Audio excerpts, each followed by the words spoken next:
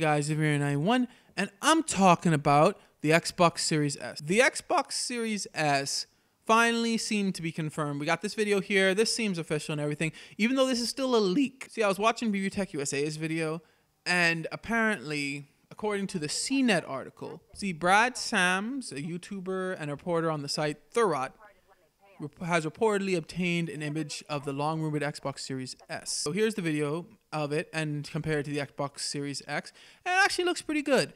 It doesn't seem to have a disk drive in the video, and it has that black vent, which that looks weird. That does look weird in all honesty.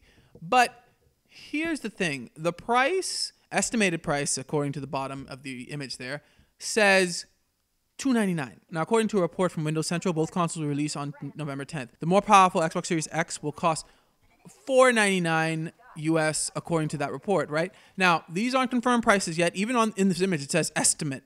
But if they are the real prices, this presents, I think, a conundrum, but that's a discussion for another video. Apparently, once again, according to the CNET article, Microsoft did not immediately respond to a request for comment, but did tweet this from their official Xbox account. Doesn't that kind of look like, hey, we've been caught? Yeah, you got us. Yeah, that's kind of like what that looks like. So this leak seems real, and if it is, I'm cool with it. I really think the Xbox Series S at this price would really compete with PS5. Why? Because the PS5 is just having an all-digital edition and a physical disc edition, right?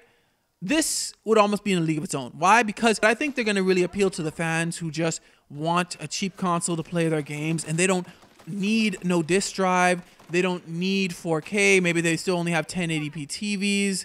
According to a Statistica, as of 2018, about 31% of US households have 4K TVs. So that means probably around at least 65% of US households still don't have 4K TVs. It may be more, since we know as the previous Black Fridays have really gone down on the prices of 4K TVs. But still, I think there's a still good majority of people, even in the US, who don't own 4K TVs. And I think the US is the lead when it comes to the amount of people who own 4K TVs.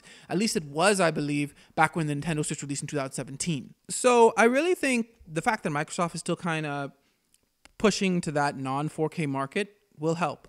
Because I do think this is probably the last generation where you can really benefit, I think, from pushing to a non-4K TV market, at least in the US. Because a lot of people will be looking for just a cheap console to play their games on. And I think $299 is a really decent price. And I think Microsoft is pretty smart for doing this.